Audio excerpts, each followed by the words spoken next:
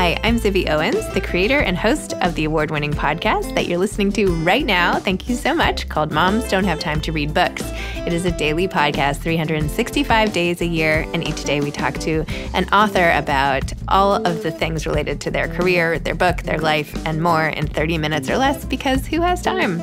I am now an author myself, although I wasn't when I started this podcast, and you can get my new memoir, Bookends, a memoir of love, loss, and literature, wherever books are sold starting July 1st. And my children's book, Princess Charming. You can learn more about me at zibbyowens.com, but really you're here to learn more about the authors, and that is what we're going to do. Also, be sure to check out all the other podcasts in the Zcast Podcast Network. You can learn more at zcastnetwork.com and definitely check out those shows as well. Suzanne Gilberg-Lenz is the author of Menopause Bootcamp, Optimize Your Health, Empower Yourself, and Flourish as You Age.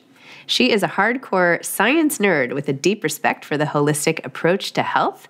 And she says, believe it or not, there is science to self-care. She earned her medical degree at Southern California School of Medicine and completed her residency at Cedars-Sinai Medical Center in Los Angeles. In 2010, she graduated from the California College of Ayurveda as a clinical Ayurvedic specialist, which truly expanded her practice. Welcome, Dr. Suzanne. Thank you so much for coming on Moms Don't Have Time to Read Books to discuss Menopause Bootcamp. Optimize your health, empower yourself, and flourish as you age. Hello. Hello.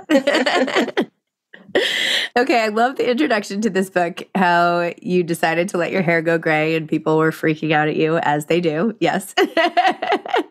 Tell me about that, and then how it turned into this whole book, and how menopause itself is like discussing something that you wouldn't have necessarily discussed before, just like you wouldn't have let your hair go gray. Right. Well, I mean, first of all, let me just say that the deal with growing my hair out was really not a political statement. I mean, it turned into one, which is it's very on brand for me as a human. Before people branded themselves, like I felt so me like, I'm just going to do this thing. Oh, it turns out it's a thing.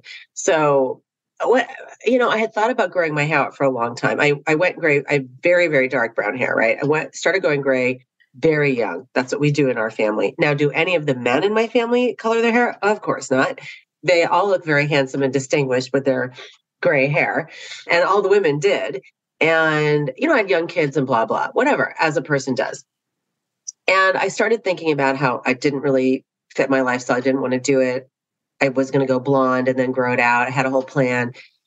And I went in one day to my longtime hairdresser, who was a dear friend, and my hair was finished and it was not blonder, it was darker. I was like, what are you doing? And he said to me, you're not ready. And I was like, wow, that is not what I said. That's how you feel.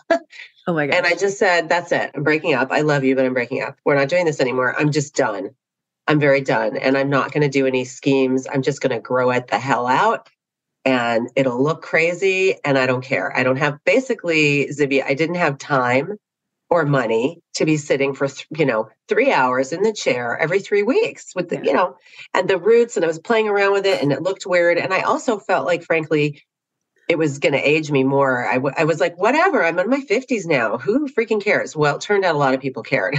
My patients were very concerned about my mental health or something, because so many people brought it up. And I do feel like my patients who were older than me and had blonde hair or whatever were the ones that brought it up the most. And I recognized people who are older than you but died. Is that what you're saying? Yeah. Okay. Okay. So, and I understood. I mean, but here's the thing I know as a person, and I think we probably all know, or we come to at a certain point, which is that people's comments about us are really about them. They're really not about us. And so I didn't take it personally. And I just, as the doctor, it's easier in some ways, because I was like, interesting. For sharing. And I was laughing. I'm like, I'm 53. Do you think I don't know how? Like I know what I could do, but thank you for sharing. And it started becoming apparent to me that this was really triggering people, which wasn't going to make me stop growing my hair out. But I thought, oh, okay, so I'm touching on something much bigger, a much bigger cultural point about women aging, how we look, how we think we're supposed to look, how we think other people think we look. I already was doing a lot of work in the menopause space. I'm a gynecologist. As you get older, you're aging with your patients. My patients are aging with me. I'm very, very fortunate to have a practice where I do have these long-term relationships. I have patients that now babies I delivered are young women who I'm seeing as patients. Makes me feel very old, but I'm very blessed in that way. So I have these long-term relationships. So as we were aging together, I was realizing like people are having these needs. I didn't learn enough in my training. There's all sorts of data on this as well. People come out of OBGYN residency not prepared for menopause care, even though we're going to spend a third to a half of our lives postmenopausal. And I just was devoting more and more of my own time and attention to that and didn't have time in the office to address it. Started actually doing a menopause boot camp with my life partner, who's a fitness pro, because we needed more time to address. And then the pandemic hit. And, I actually was already working on the book when the pandemic hit, but wrote the book and then it turned out menopause, everybody wanted to talk about menopause. So here we are talking about it. So so tell us more about the actual menopause boot camp with your partner and describe what type of fitness professional and go into that whole thing. Oh, yeah. Okay. So, well, first of all, we haven't done one. Well, we did one live. Oh gosh, it's been 6 months. We're starting to do them a little bit more again live. So they do still exist. But honestly, I made it up as I went along. Like I knew the information, but I was like, well, how am I going to do this? Everything with me is a story, by the way. So if you want to know how I wrote a book, it's because everything is a story with me. So it was a natural progression. A very dear friend of mine, who's 20 years my junior, brought me to the Wing. Do you remember the Wing? Yep. In like 2017 or 2018. And she said to me, I'm doing programming there. I want to interview you about menopause. She knew I was doing that kind of work a lot. And I said, oh, interesting. Okay, let's do that. And we had this public conversation. And I realized during the conversation, yet again, that there wasn't enough time, enough space, enough normalization of it, but also that we had lost an intergenerational conversation. I mean, here I was talking to a woman in her 30s, and she and I are very dear friends, and we talk about everything, but we were doing it publicly. And it was very interesting who had attended, a wide variety of ages, backgrounds. There was one particular couple that really stuck in my mind. It was a mom and daughter, and the daughter was pregnant, and she brought her mom. And I was like, wow. And I couldn't let go of that. I said to myself, I kept rolling this over, an intergenerational conversation. We've lost, communities breaking apart or being different than they used to be. This is a sort of a missing piece in the conversation about the normal physiologic transitions and developments of our lives. I think we've gotten better about reclaiming talking about puberty with our kids, making sure they're prepared and they feel safe, talking about period health, talking about fertility, talking about breastfeeding, talking about childbirth, talking about the fourth trimester. We're edging our way toward really the convergence of what I call misogyny and ageism, where there's a lot of fear around both of those topics. And so I was driving down the street and a thought bubble came into my brain, Menopause Bootcamp. That's literally what happened. I can tell you exactly where I was too. And tell me. I was at the corner of Fairfax and Santa Monica by the Whole Foods and where my yoga studio used to be. And it popped into my brain. And I didn't know what I was going to do. And I came home. My boyfriend is 40 years fitness pro. He was a professional bodybuilder. He's a trainer. He's really an interesting person, mind, body, spirit, kind of the basics. He has a thing he calls poisature. He's a very precision oriented person, but he really works from a place of how important your mind, heart, and body need to connect in order to move yourself in a way that promotes health. And that if you think you're going to lift the heavy weights and push through and white knuckle it, but you're not connecting to yourself, it's not going to give you what you want. So that's really, I'm encapsulating, 40 years of his work. He is not my trainer, by the way. Okay. Was he ever? Never. Okay. That was a setup. We were set up. Okay. Because we're both kind of like mind, body, spirit, weirdo people, and it worked. We do a weekly workout for those who are interested on Fridays. It's canceled today because I'm getting over a cold. So I came home and I said, honey, I have this idea. What should we do? And he was like, I'm there. I support you. And I just created a curriculum of, okay, well, what are the people coming to me that they need time and attention for that I can't do in a 5-minute or 15-minute encounter in the office? I just sort of went through, okay, people don't know the definitions. Let's go through what are these terms? What are the terms you hear?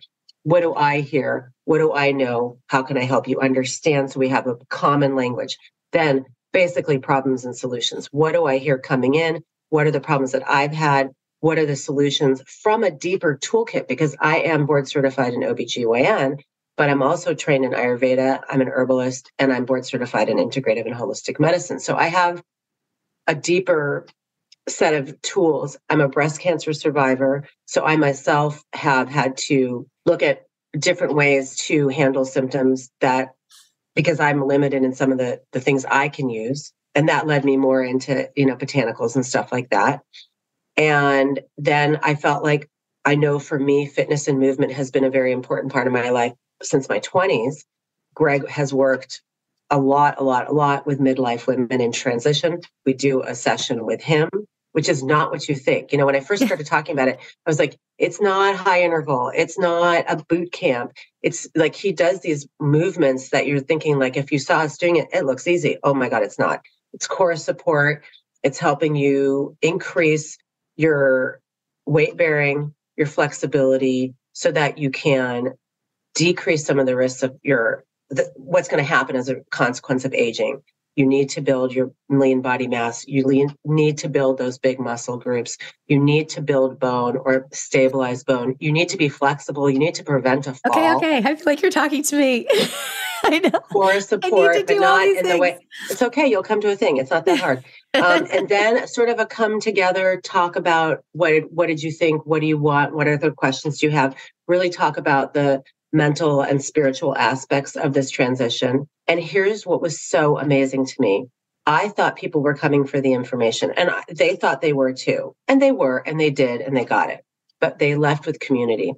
They left being able to say the word out loud. They left not feeling alone, not feeling ashamed, not feeling sidelined, invalidated, invisible. This narrative about us becoming invisible is not, let me put it this way, it's not my narrative.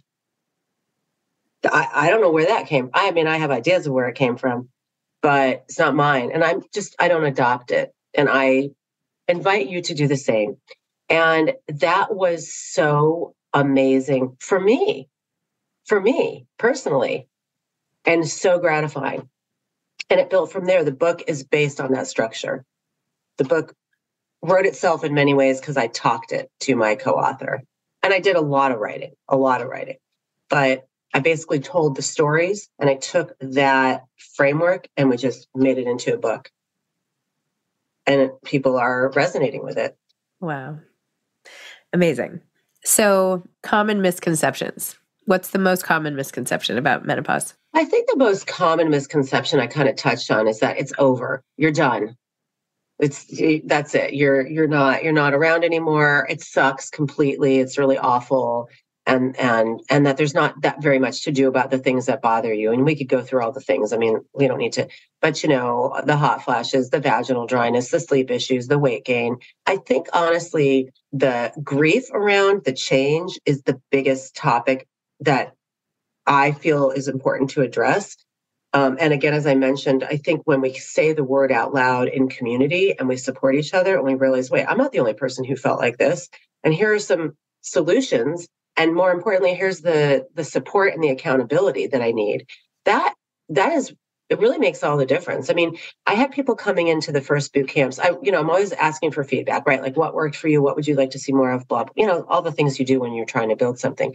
And I'll never forget, I think the first one, somebody came up to me and said, look, loved it. It was great. Could you please not call it Menopause Bootcamp? And I was like, I love you. No, we're going to call it that. But I had a lot of people come up to me also and say, hey, I told my husband, my son, my coworker, my neighbor, I'm going to the yoga studio because I was holding these in my friend's yoga studio. Oh, I'm going to the yoga studio for a workshop. But I left saying I went to Menopause Bootcamp. So that word is really hard for people to say. Yeah. Because it's like an admission of something. Like, why are we ashamed that we are still here? That's like, what? Could we just say that out loud? It's awesome that we're still here. Is some of menopause crappy? Yeah. It's me waking up and having to throw the sheets off 14 times and, or having all these UTIs or whatever it is, or my skin changing in a way that I'm not super thrilled about. Like, I'm not asking people to love all of it, but if you are alone and don't think there's anything you can do, yeah, it's really bad. It's also bad for your health if you aren't understanding what are the things you can do to, like I said, optimize your health and flourish as you age. But I think probably the hardest part is the loneliness and the isolation that people feel. And then compounded by not really being able to find professionals who can support them, who really are knowledgeable and well educated. People have a very hard time finding doctors who do this work and who really know what they're doing. I hear that all the time on social media. Like, sometimes I'm in the menopause echo chamber and I forget, like, I'm in menopause world. And like, I'm like, there's so much going on, but not everybody is in that world and has access to it.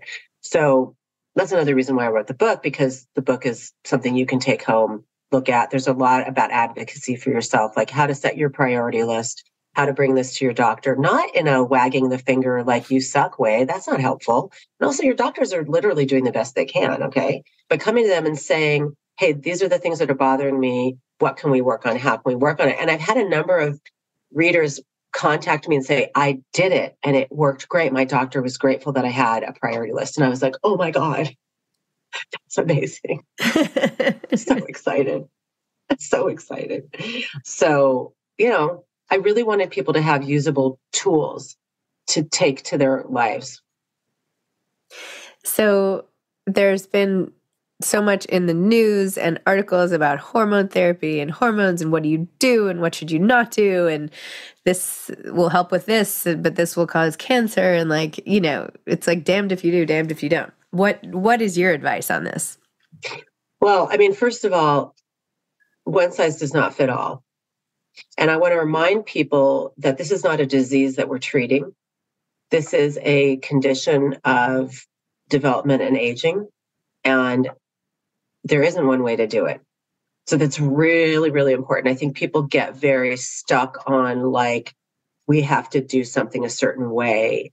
And I understand that because it's easier and also because they want answers. Mm-hmm. But this is why you really do need to work with a professional who knows what they're talking about, because a lot of the answers are going to be individualized based on your own personal history, your own family history, whatever medical issues you are facing, your right. concerns. There isn't one way to do it. So I really need to sort of blanket with that. I will say that the hormone cancer fear is so overblown. I don't even know what to say about that. I mean, I do know what to say about that, actually. And I talk about it in the book, but a very, very large study was published, $1 billion, NIH, huge note, hundreds of thousands of women in the early 2000s. They halted the study because partway through they saw that there were some deleterious effects, negative effects of hormone therapy in certain groups of women. But here's the problem with that study. The average age of the women in that study was 62 years old, and something like 2/3 of them had heart disease risk factors or heart disease. That's not looking at women in the menopausal transition. That is not looking at women 45 to 55 years old. Now we know initiating hormone therapy before the age of 60 and within 10 years of menopause is very beneficial for many, many things. Most importantly, it's the best way to handle hot flashes. For sure, it is going to decrease your risk of osteoporosis. The jury is still out on decreasing your risk of heart disease and dementia, both of which are the top problems that women really face as we get older. I'm not here to say cancer isn't a thing or you should, ignore cancer. I'm a cancer survivor. I just told you that. And I had cancer early in my 40s. But it's not like there's a straight line between menopausal hormone therapy and cancer. It is so much more nuanced than that. And I think throwing the baby out with the bathwater is a really big mistake. I think the best thing to do is to go into your doctor if you have a personal fear of cancer, if you have a family history of cancer, and have a conversation, because it's not necessarily true that you can't use hormones. Also, I'm saying hormones as this blanket statement. I mean, what hormones are we talking about? Vaginal hormone therapy for vaginal dryness and urinary symptoms, for sexual health, for comfort, are safe for everybody. They're not systemically absorbed most of the time. Okay. I really want to say that again. I am a breast cancer survivor. I use vaginal hormone therapy. There's no reason that I can't do it. The data is very clear. So people are getting scared of things that they don't need to be scared of. And they're losing out on opportunities. Talk to me about the menopause middle. Oh, everybody's favorite. Yeah. It's a thing. It's a thing. And here's the problem. I mean, what happens as your hormones shift and change, whether or not, frankly, you use hormone therapy. I mean, if you use hormone therapy, it may help a little bit, but your weight shifts. The thing is that estrogen, and we'll just talk about estrogen because that's sort of the queen hormone that everybody talks about, right? Estrogen receptors are all over your body. As estrogen declines as we get older, we see a shift in our weight distribution, and it does look more like male pattern weight. So we get it more in the middle, and that's where you start losing your waistline, getting the pudge, that kind of thing. Some of it is natural aging. Men have this problem too if they don't stay on top of things. But some of it is really because of our hormones changing. That doesn't mean you have to give up and that, it's the end again. There are a lot of things you can do in terms of changing lifestyle, changing the way you eat, changing the way you exercise, changing your mindset about your body and what you think is important. And I want people to feel good in their bodies. I really do, but I want them to focus on their health and not necessarily on the number on the scale, but like your cholesterol, your lipid particles. That's a lot more important. Inflammation, stuff like that. But there are things you can do. And there's a lot of really interesting data now emerging in the nutritional sciences world. A lot of stuff about gut health, stress. I think those of us who are big exercisers, we have to really tone it down as we get older because your recovery is more important. And I see people like really overdoing it and not only injuring themselves, but putting themselves into higher cortisol states, more stress, and they're actually going to hang on to weight. And the other thing is that cardio is awesome for your heart, but cardio is not weight loss. Like, you need to build the lean body mass. You need to build those big muscle groups, not only just for your bones and for your, just overall health, but that's a really important metabolic key. So resistance training is really important. So for the people who are only spinning, you're going to have to change it up and get some weights in there. This is where Greg is helpful. Yeah, we should have gotten Greg on here. Is he home? I know. Get him on here. He may have just somebody just came home. I don't know. It was him or my daughter. Are there any benefits? Like, yay, I'm in menopause. Oh, gosh, yes. Okay, so give me a benefit. Well, one of them is, am I allowed to throw swear words around on your podcast? You are. Okay, good. So have you heard of the no fucks to give 50s? It's real. So awesome. And I don't know if it's just like you've been on the planet long enough that you're like, whatever. Kind of, it's like a big eye roll. You're like, And also, there's some interesting, like, developmental and evolutionary biology is like very interesting to me, right? It's not like bench research, sciencey, academic medicine stuff, but I'm not an academic medicine person either. There's some interesting theories and data to suggest that as we stop cycling and we stop being actually enslaved to those menstrual cycles, even though like it's so hard to let go of those because it feels like that's who you are. Oh my God, who am I going to be? So let me just backtrack and say, like, you spend decades of your life, if you are a menstruator, menstruating or stopping menstruation, trying to not get pregnant, trying to get pregnant, whatever it is, you're really like, who you are is that. Now you get into the transition, or what people call perimenopause, leading up to the cessation, which could be 10 years of your life or more. And it's all over the place. So of course you feel crazy and awful and you think it's going to be like that forever. And then it stops and you're in a steady state again. And it's awesome. Mm-hmm. You're not subjected to those highs and lows in the same way. And it doesn't mean that you don't have joy and excitement and highs and lows, but it's not hormonally driven. So there is some question as to whether or not there's a benefit. Have you heard of the grandmother effect? No. Oh, it's very interesting. So I believe whales, I don't know if all whales, but some species of whales and humans have menopause. And there is a positive impact on survival on these species that have grandmothers, women who are older, who are available, who have wisdom and experience, but are not menstruating, can't get pregnant. And they help their tribe. They help their tribe survive. That's awesome. We're the repository of wisdom. Love it. So not only is that a beautiful thing to feel as a person in my situation, sometimes it's a little jarring because I'm like, oh my God, now I'm the grandmother. But it's also really important for us as a culture and a society to remember that this is a time of sharing, of creating that generational wealth of whatever it is, not necessarily just money, but wisdom, stories, experience, support. That's a beautiful thing, and that should be honored and celebrated. And if we don't honor it and celebrate it in ourselves, I really don't know why we would expect anybody else to do that. We have to do it ourselves. Menopause parties. Yes. Let's do it. Congratulatory cards. I'm telling you, that's when my patients come in and they're like, I made it. I'm like, yes, let's have a party. Oh my gosh, too funny. Okay, I had so many more questions, but we're out of time here for the day. Thank you, Dr. Suzanne. I feel like I want to come and be your patient now. You're in LA. You can, and I'm going to come be your patron at your new store. I'm so excited. Oh, yay, good. Excellent. Yeah, I'm so excited.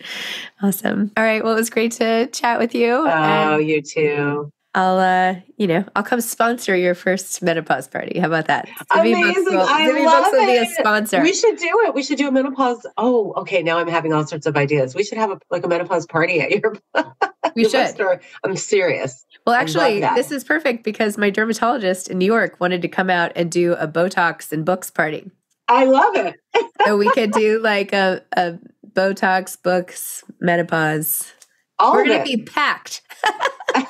There won't be room to move in the store. That is totally true. That should be your worst problem in life. I'm not really worried. Anyway. Okay. Well, lots of fun stuff we can do. All right. Absolutely. So nice to meet you. Thank you for your time. I appreciate it. Bye. Thanks for listening to this episode of Moms Don't Have Time to Read Books. Don't forget to follow me on Instagram at Zibby Owens and at Moms Don't Have Time to Read Books. Also sign up for my newsletter at zibbyowens.com and sign up for my virtual book club and meet lots of authors on Zoom every other week. Thanks so much to Steve and Ryan at Texture Sound for the sound editing. And thank you to Morning Moon Productions for providing this fantastic intro and outro music.